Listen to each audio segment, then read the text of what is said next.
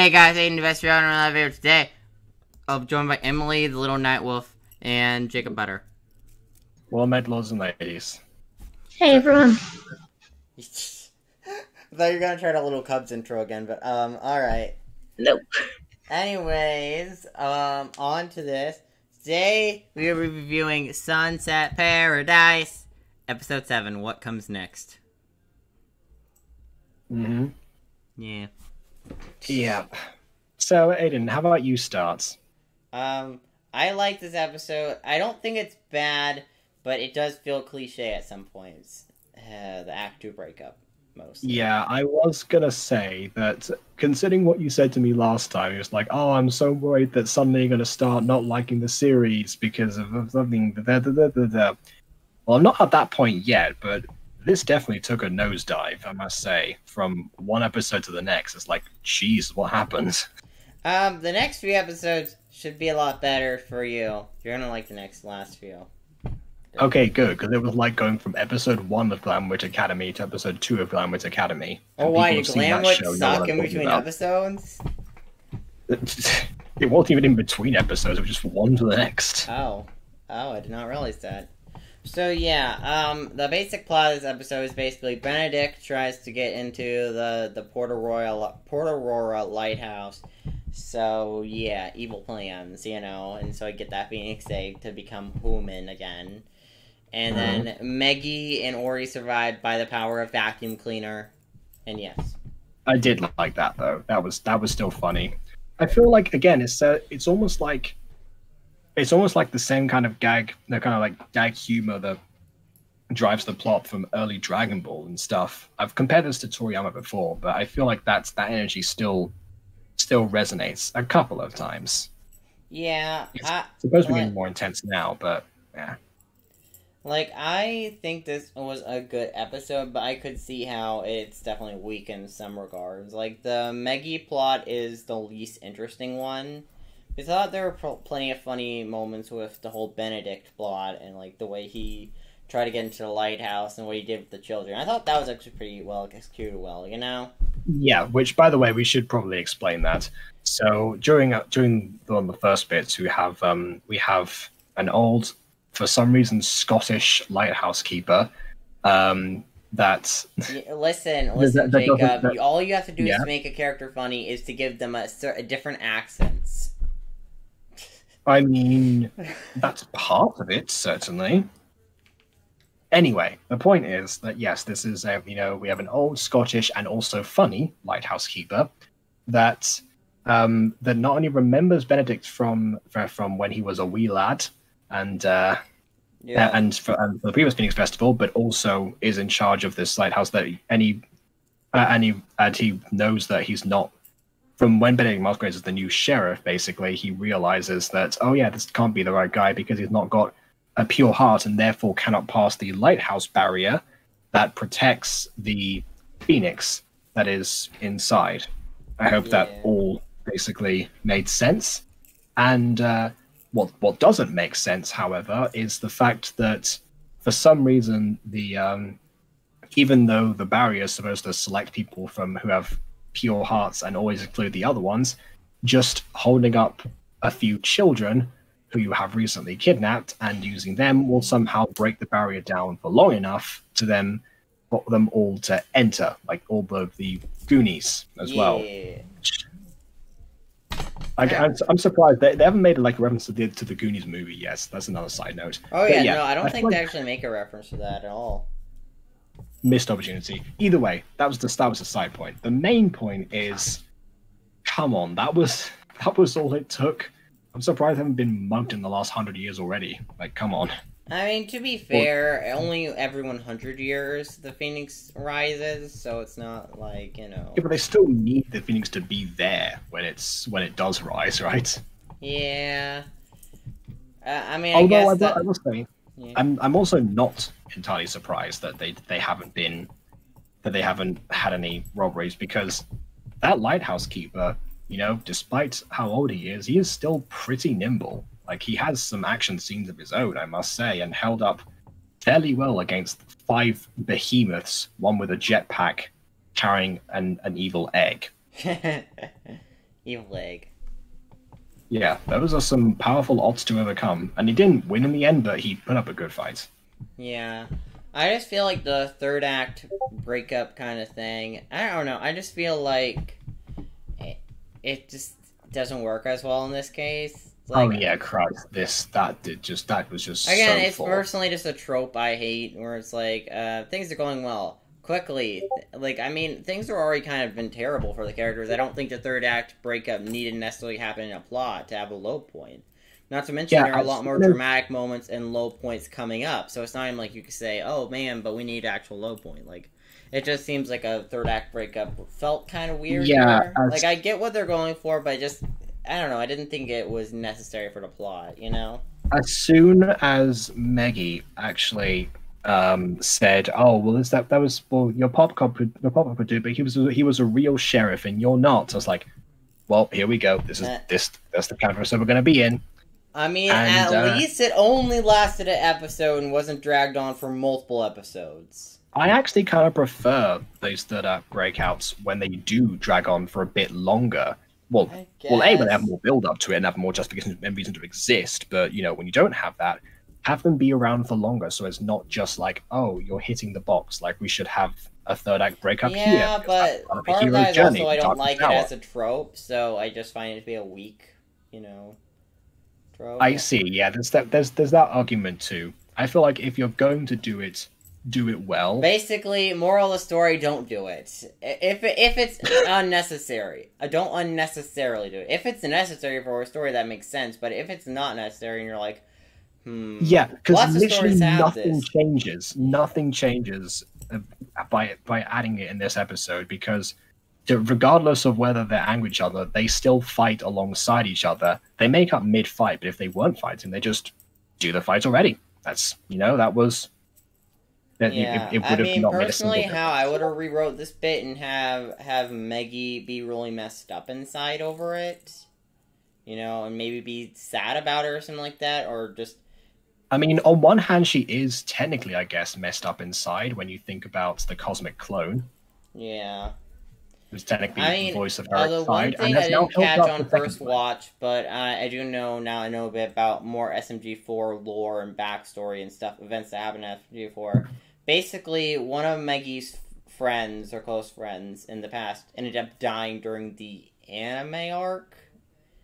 And that kind of traumatized her. So that's what she was referencing multiple times. So, with that knowledge, it does make her being overprotective of Ori make a lot more sense. But I don't know. I just feel like a third act breakup, again, was unnecessary for the specific story. Yeah, I mean, you can't just tell the only law enforcement on the island not to go after a bunch of criminals. That's not going to happen. In fact, you signed up to help him because you knew that you couldn't stop him in the first place. Yeah.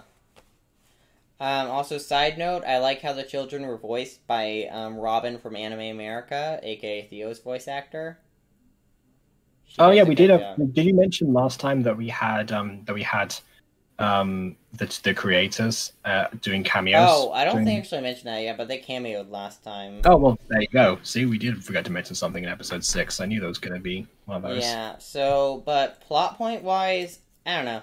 Again, besides that subplot, I thought the Benedict part of this episode, especially for setup for things later, with Benedict and the Phoenix Egg, I don't know, this was good dramatic building of it, seeing him actually work towards his goal, Yeah, he got the authority he needed. Although, apart from him, the one person who had the most growth as a character in this episode? The Ice Cream Man. Yeah, he actually learned to appreciate Maggie and Ori, actually, after they saved his life, and he didn't even charge him for the ice cream, which, granted, was on the floor, so There was floor ice cream with street toppings, guys. Just remember, street toppings aren't always bad. Absolutely. If there's one thing that we can tell about Bora Boras that they live for 120 years, is that they definitely have some good hygiene to go with that. Yeah. Oh my gosh. But yeah, I thought, again, I think this episode is decent. I think there are definitely bad parts and cliches I don't personally like.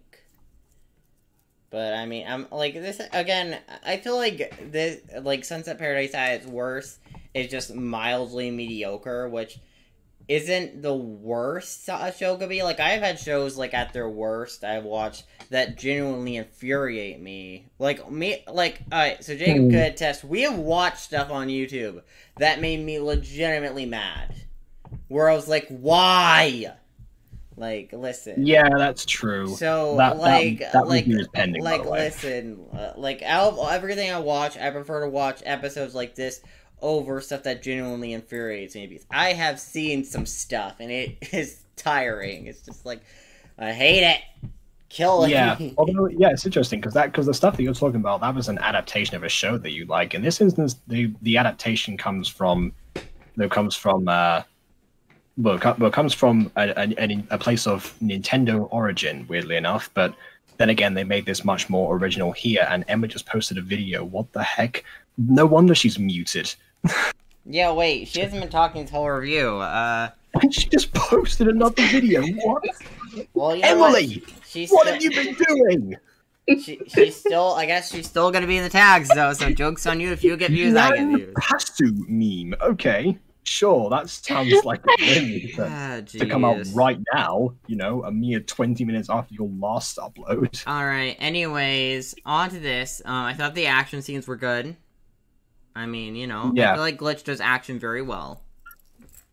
I like the comedy action when Benedict is having everyone do good deeds, actually. Yeah, no, those are contrasting, great. Of course, with the immediate upheaval of that after he comes back and does his announcement, where we actually see the Funky Force, who are still supposed to be masquerading as the good guys, considering that the town is now supposed to hate Meggy and Aubrey, going around putting up posters saying, all hail the guy that has just threatened the entire town and revealed himself to be evil. I feel like they kind of revealed their true colors at this point, let's be honest. I'm not too bothered by it, you know? You think that, but Meggy said the town hates us. And because one, that was before the Funky Force revealed themselves. Two, that was also after they supposedly died, And it was also after one of them was seen saying "Let's boogie" to a crime boss, and then leaving the scene in a lorry after an explosion went off, which presumably killed the only law enforcement on the island. Well, yeah, but they were happy that Meggy and Ori died. I feel like they were literally happy about that. They're like, you killed the mayor assassination. Definitely lacks their usual pizzazz. Someone's going to put two and two together. They're done. To be fair, the Boras are sheeple. You'd have imagined, but yeah. Then again, I wouldn't have guessed that a vacuum cleaner would have been able to save their lives, but it did. So that's fine. But again, remember, that was literally. Oh. Nor did I predict that the camera that Meggy had, the whole point of Meggy staying on, getting her suitcase back in the first place at the beginning of the season would suddenly burst in flames. I guess, yeah. That kind of gets brought back at the end of the season. Trust me, it goes somewhere. But again, fine. I thought this episode was good. I like it. I did not entirely. I don't hate it. I will still watch this again. If I just get some random spare time, I may turn it on. It's one of the weaker episodes. Not as weak, in my opinion, as episode 5, but I don't like episode 5 that much. Yeah, and this is where it's like, well, I kind of do at times. But then again, I guess I spent most of that making Mayor Kimby jokes, so yeah. It couldn't be so. But overall, I thought this episode again was all right. It wasn't my favorite episode, but was my least favorite episode. General thoughts, it's Emily? Definitely one of my least favorites. Oh yeah, Emily's back. Hi, say something. Yeah, hi. You're supposed to be reviewing this with us, Emily. Jeez.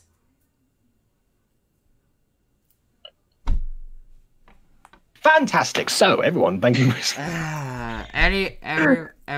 don't have an opinion on it. What do you mean you don't have an opinion on it? We just watched it together! She was so busy making Yan Patsu meme that she didn't notice. Actually, there was 4 screenshots, actually, so... But Well, that's also, all it I takes was to make a more gotcha paying meme. No wonder attention you to the make so video. many. Well, I mean, I don't have an opinion on it. It's like... It's not... Like, I don't hate it. I don't like it. I mean, fair. Fair, you know. Don't really know what to say about it. So, yeah. Hopefully, what comes next for Jacob's feelings on this series? Hopefully it's good. Because if it's bad, I'll let's turn cry. around this arc that is now starting. No! No, your character arc! You almost seem like a stagnant character! Your worst fear is coming true. No, I won't let it come true. Anyways, hope you enjoy this video. Subscribe to me, watch Sunset Paradise, subscribe to Jacob, subscribe to Emily, and yeah. Goodbye, guys!